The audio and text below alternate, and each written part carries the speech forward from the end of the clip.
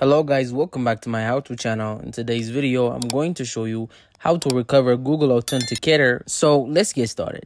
Now here we are, and as you can see right here in the screen, we have our Google Authenticator here, and let's say you can't log in because you don't have the details of your Google Authenticator and you need the codes there. So what you need is you need other device that has the Google account signed in it. It doesn't matter if it has a Google Authenticator. The important thing is that it has the Gmail or Google account that you would want to log into your Google Authenticator. So in my case, I'm using a PC right here, and the first thing that I want you to do is go to your browser, and then from here just go into google.com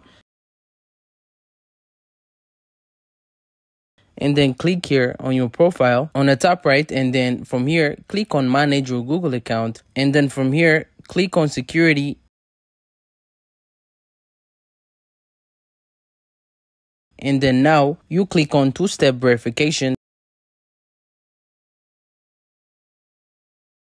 then click here on authenticator here, and from here click on change authenticator app, and now you would want to open up your Google Authenticator app on your phone that you would want to log in your Google Authenticator or recover.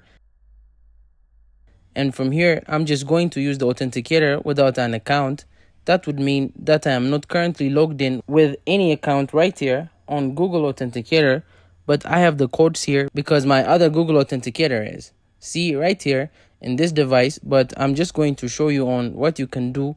So once you're here on your phone, you want to tap on the plus button on the bottom right, tap on scan a QR code, and then simply scan the QR code. That is prompting to your other device that you have your Google account logged in. So I'm just going to scan it right there. And then once it's scanned, it will now be synced with your Google Authenticator app on your phone. And that's it. Thank you guys for watching this video. If this video was helpful, don't forget to like and subscribe to my how-to channel.